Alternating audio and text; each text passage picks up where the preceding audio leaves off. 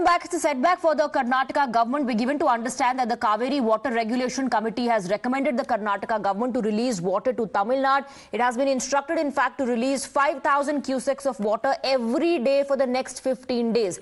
Now, in connection with the Cauvery river water dispute, the commission which met instructed Karnataka to release 5,000 cusecs of water every day for 15 days. At present, 1,900 cusecs of water is being released to Tamil Nadu. An instruction has been given to release 5,000, to increase that to 5,000.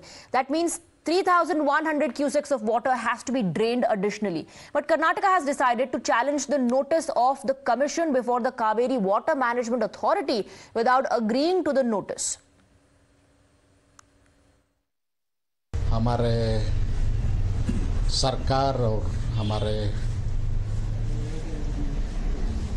Irrigation department के officers convince करके आज meeting है CWME meeting में कर्नाटक तरफ से ये लोग convince करने की ज़रूरत है, वो काम करेगा बोल के हमारे मन में है. Recent order of CWRC to Government of Karnataka is nothing but pushing farmers into a debt trap. The Government of Karnataka, which first failed in Supreme Court objecting the matter there, now they will have to struggle hard to get some relief to the Karnataka. Otherwise, this is nothing but hanging farmers' interest first and then also throttling the water users of Bangalore city. CWRC today instruct the Karnataka government to release the water is a victory for Delta farmers. But the Karnataka government will not obey the instructions because here in Tamil Nadu we are having not a bold CM. That's why this was happened. Here ruling government, they are not bothered about Cauvery Delta farmers. If anything, they will not obey. The central government will take severe action against the Karnataka government.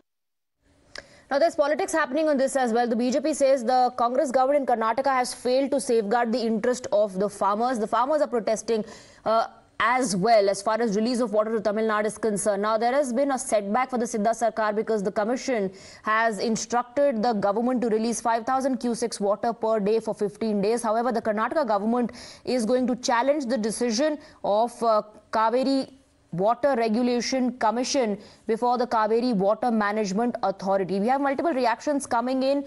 BJP slams the Congress government, says they have failed in protecting the rights and interest of the farmers, and they also failed in Supreme Court to object in this particular matter. BJP is also of the belief, in fact, in the reaction that came in from Basavaraj Ingin, the leader of the BJP says CRWC order is nothing but punishing farmers into a debt trap. We have Deepak joining us in the broadcast with more details. Deepak, the committee has asked Karnataka government to increase the capacity of release, asked them to now release 5,000 cusecs water per day for 15 days. How is the government going to go about this issue? They had said that they'll challenge this in front of the authority.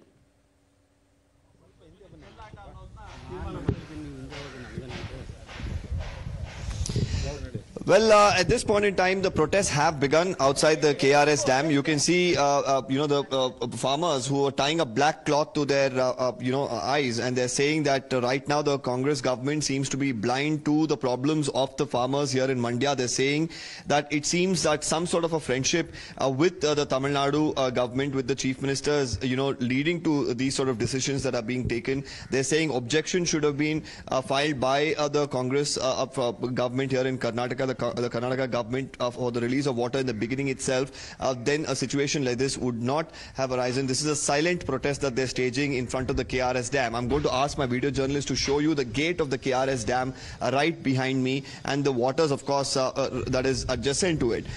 Now, the police, of course, have been deployed here because there's a protest that has been scheduled at this particular location in front of the KRS dam. Also another protest by farmer groups in Mandya as well. Now this is a silent protest that's being held. We just heard of the farmer leader here go on to talk extensively about what has happened over the Cauvery water sharing issue, and they're saying that while this time with the amount of water that is in our reservoirs, which may not be sufficient for drinking water needs itself, the Congress government deciding to release water is going to be detrimental to the interests of the farmers, especially along the Cauvery basin, and they're saying that this is not something that is desirable. And some of the statements that have come in from the Water Resources Minister, the Deputy Chief Minister, Mr. D.K. Shivakumar, going on to state that that it is only BJP-led protests is completely wrong, and the farmers are actually in a situation of distress which needs to be looked into by the government is what they're urging. This is a silent protest, and they're saying in the coming days the protest will only intensify if the Karnataka government does not do enough to protect the interests of the farmers here in the Cauvery basin. Back to you. Absolutely. What we're also witnessing is a political blame game now. The BJP slamming the Karnataka government, saying they failed to safeguard the interest of the farmers, and also failed to object to this matter in the top court, putting the ball in the Karnataka government's court.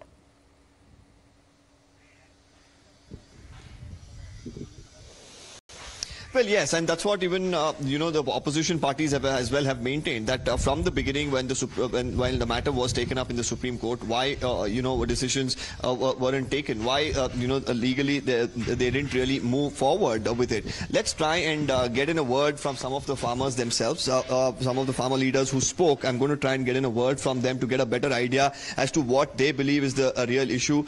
Sir, ನಿಮ್ಮ ಜೊತೆ ಒಂದು ಮಾತಾಡಬಹುದು ಅಂದ್ರೆ ನೀವು ಇವಾಗ ಮಾತಾಡ್ತಿದ್ರಿ ಕಣ್ಣಿಗೆ ಕಪ್ಪು ಬಟ್ಟೆ ಕಟ್ಕೊಂಡಿದ್ದೀರಿ ಅಂತ ಏನು ಸಿಂಬಲೈಸ್ ಮಾಡಕ್ಕೆ ಪ್ರಯತ್ನ ಮಾಡ್ತಿದ್ದೀರಾ? ಕರ್ನಾಟಕದ ಪಾಲಿಗೆ ನ್ಯಾಯಾಧಿಕರಣ ಬಹಳ ಕಣ್ಣು ಮುಚ್ಕೊಂಡು ತೀರ್ಮಾನ ಕೊಡುವಂಥದ್ದು.